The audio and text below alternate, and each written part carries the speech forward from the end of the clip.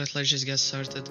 I think the first thing I'm going to do is remake this script, change this, and make this player, change this to 1. This is going to indicate 1 rebirth.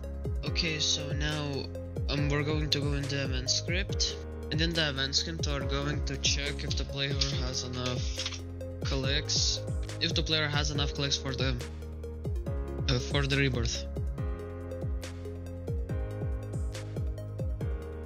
Also here, keep this as a player, but also change it to, this is going to be how many rebirths, so make the rebirth.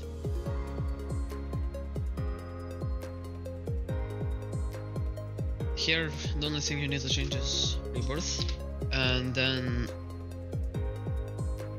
yeah, also just change to rebirth. And yeah, that's pretty much it for what we need to change. Make the rebirth frame visible, and in this frame insert a text button, customize however you want. This is going to open the more rebirths menu.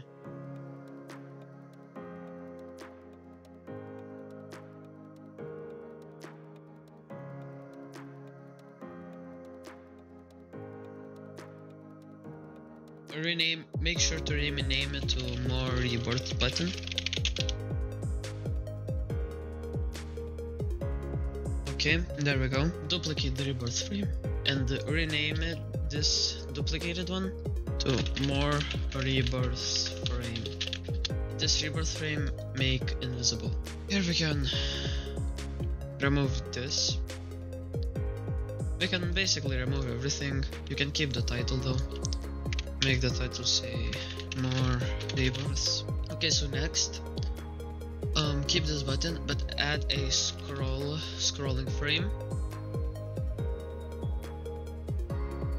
Insert the rebirth button into the scrolling frame, and make sure to make the scrolling frame background transparency 1. Okay, and now add a UI grid layout, and we can make it. Yeah, you can set it to this. Actually, resize this. I'm going to resize the scrolling frame that the scroller act would be like here. Yeah, I'm going to make it 0.01. In this UI grid layout, make it center, and resize the cell size to however you want. Delete this. Now I'm going to make this rebirth button a bit better looking.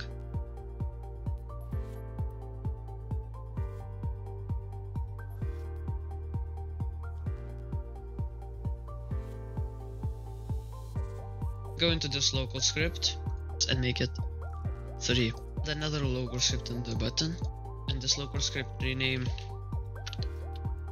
show needed. Okay.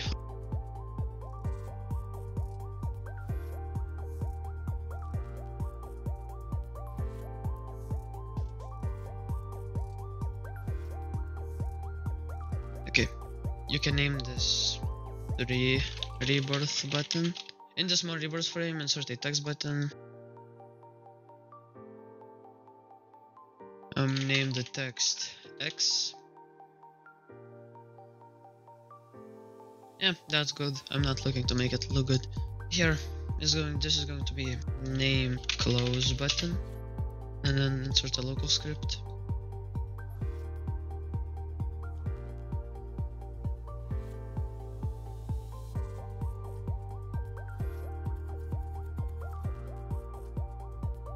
There we go.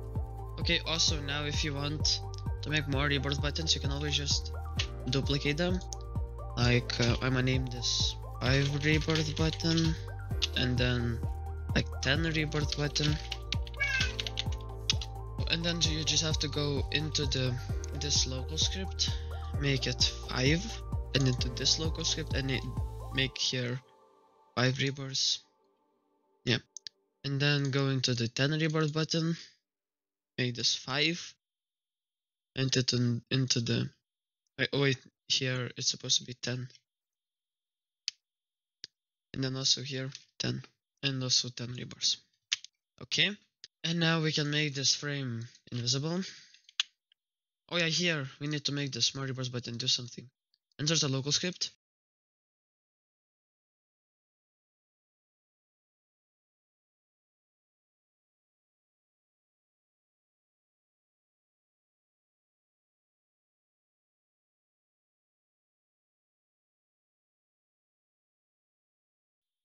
Okay, now make this invisible, and now we can check if everything works. Okay, something didn't work. Oh yeah, here. Go into the more rebirths frame. Just go into every single one, every single script, and remove the dot leader stats.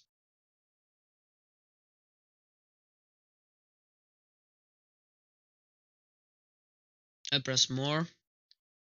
As you can see, it shows everything which I need. And now if I press this, as you can see, it gave me 10 rebirths, and now I need 600. Everything works fine.